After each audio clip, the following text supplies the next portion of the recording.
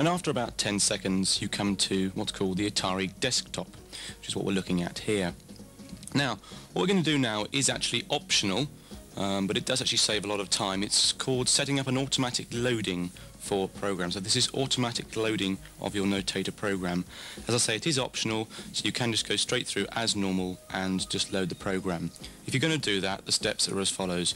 Move the arrow onto floppy disk A, double click with the left button, and then double click on Notator program.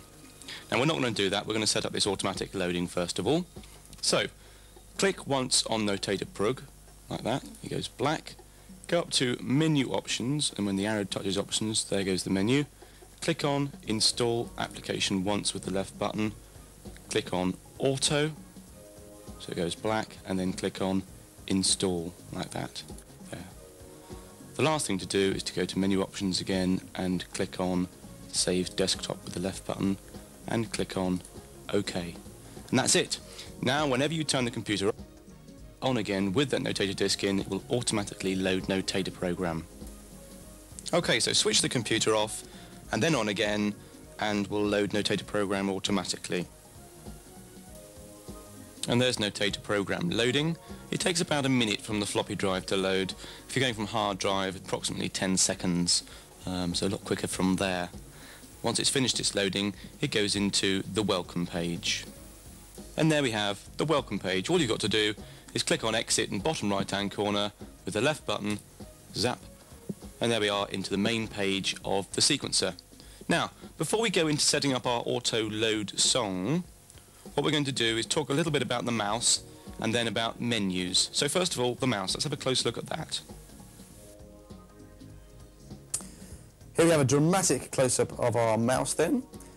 The way this works is as follows. First of all, how to hold the mouse. Now this is very important.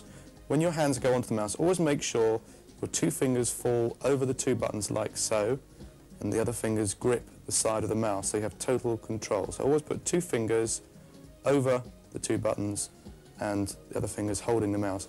Don't move it around like this and then stab at the buttons because you'll probably miss the things you're trying to do on the screen. Now, there are two buttons on there, the left button and the right button.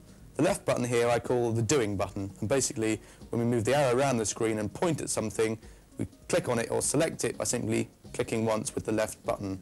The left button also does the double clicks which we use to load the program and also for naming boxes sometimes as well.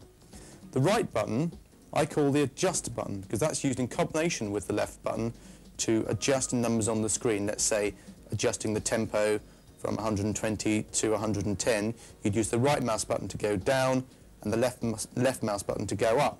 So, left I call the doing button, does everything. Unless I say so, everything on the screen is done with the left, and adjusting is done with the right in combination with the left.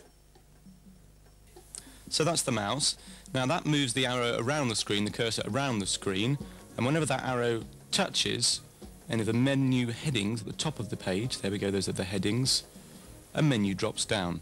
This is menu edit, and we can pull the mouse down that, and from that list select things. Let's just select display parameters, click with the left button, we go into that page, and we can click on OK to get out of there.